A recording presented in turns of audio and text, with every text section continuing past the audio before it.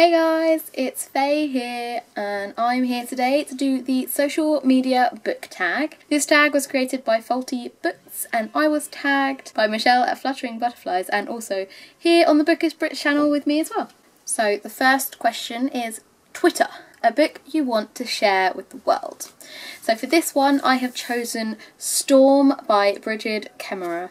This is one of my favourite books ever. It is absolutely brilliant. It's a paranormal, it's romance, it's from the guy's point of view, it's incredibly intense, incredibly emotional and just so good, and the series as a whole is just one of my favourite series in the entire world.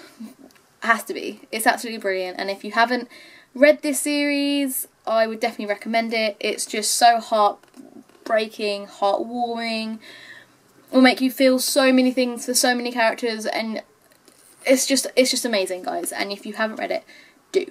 The second one is Facebook, a book that you really enjoyed that was recommended by someone else.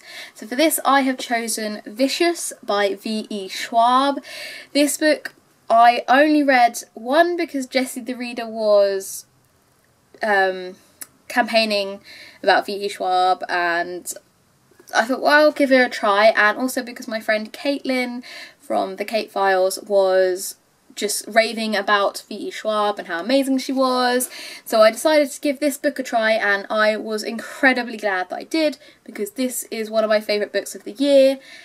It was just so good. It's really deep, really interesting. It has a narrator that you shouldn't really love but you can't help falling in love with, and just so many amazing characters that it's brilliant. It's a supernatural novel, and I think anyone who reads graphic novels, likes the superhero movies, and just likes books that are full of heart and interesting, unique twists should definitely read this book.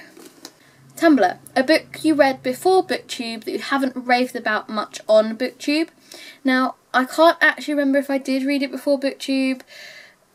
It was around the same time, I think, as I started BookTube, or it could have been during BookTube, but I don't even know anymore, but I'm pretty certain I haven't raved about it as much as I should have done, and that is Ferryman by Claire McFall. I know I have definitely raved about Claire McFall on this channel, on my own channel, because she is an amazing writer, but I'm not sure if I've actually raved about Ferryman enough, especially not recently, but I've been a bit absent. So anyway, yes, this book is stunning, it's beautiful, it's different, it's unique. Read it. It's a love story with a twist. It's about death, it's about life, it's about love. Just fantastic writing, so beautiful, and you should read it if you haven't already. MySpace, a book you don't plan on rereading. For that I have chosen Between the Devil and the Deep Blue Sea by April Genevieve Tusholke. I did a buddy review of this with Caroline. I don't remember if you watched it or not. We both didn't particularly enjoy it. I found it so frustrating and irritating, and I managed to get to the end of it, but I definitely wouldn't reread it, and I probably wouldn't continue on with the series. It just was a paranormal romance that just wasn't right for me, which is unfortunate.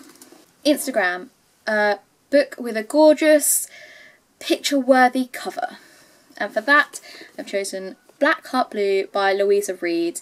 I was drawn to this book as soon as I saw it. I loved the sort of the dark and the trees and the umbrella and the graveyard and the difference between the lights and the darks and the way it all melds together. I just think it's such a beautiful cover.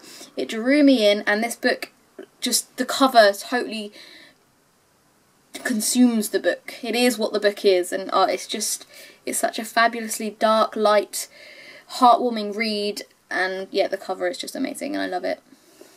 YouTube, a book that you wish would be made into a movie. For this one I have chosen Since You've Been Gone by Morgan Matson. I think this one could be a really interesting movie, a little bit like Perks of Being a Wallflower and all those sort of films like that. I think it has that fun, light-hearted teenage sort of feel to it, and I feel like in movie adaptation would be really fun and really interesting and would just be a really great film to watch.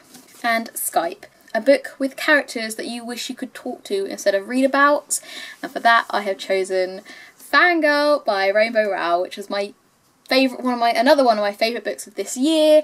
The characters are so relatable and so well written, and I just wanted to be friends with both Kaffa and Levi, and just everyone in this book was just so good, and I just wanted to be friends with them. I wanted to spend my time in their life. So yes, definitely the characters in this book would be people I would Skype with if I had a chance to. So that's everything with this tag. I'm not going to tag anyone specifically because I don't know who's done it or not, but if you haven't done it and you have a YouTube channel, do the tag. It was really fun, it was really interesting, and it's great to be back doing YouTube, which is cool. That's everything from me today, and I will see you again soon.